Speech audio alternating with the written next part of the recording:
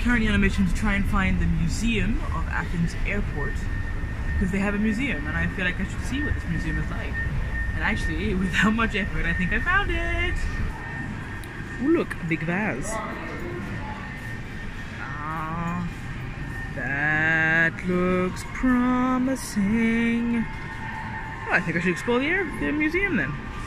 Okay, so it couldn't get any better than, you know, actually a real museum in the airport, until I discovered it's about the theater. No way. And we know how much I like the theater. Alright, let's have an explore in the museum.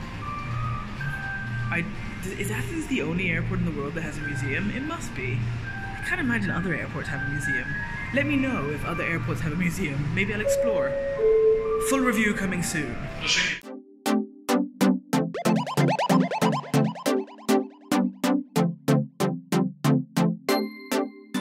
Turns out there's more to the museum than I first thought. There's a whole archaeological section too. I'm kind of curious what's around this corner. This is more archaeology. Possibly not a surprise in Greece. It's a regularly lots of stones. Lots and lots of stones. Ooh, and more things. Okay, continuing. Okay, so this part is a museum about a museum. That has to be the most Greek thing available, right? Did that.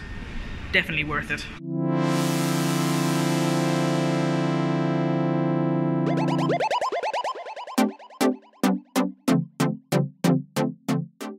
Alright, review time. General consensus, that was super nice.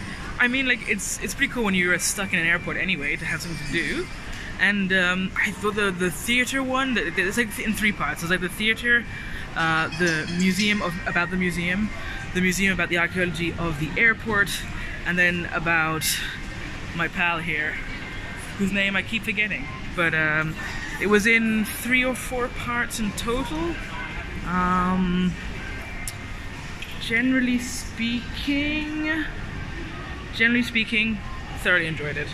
I think my favorite was the theater by a long way. Also because it was a bit different. Usually a lot of archaeology museums in Athens, for sure. I mean, it's a place designed for it. Although it was fun to find out about the archaeology underneath the airport, and also about the guy who helped create the airport. So it's super clever. I don't know why more airports don't do this. Actually I do, because, you know, most airports would be quite dull, wouldn't it? And this is the field we built it on, and underneath the field we found soil.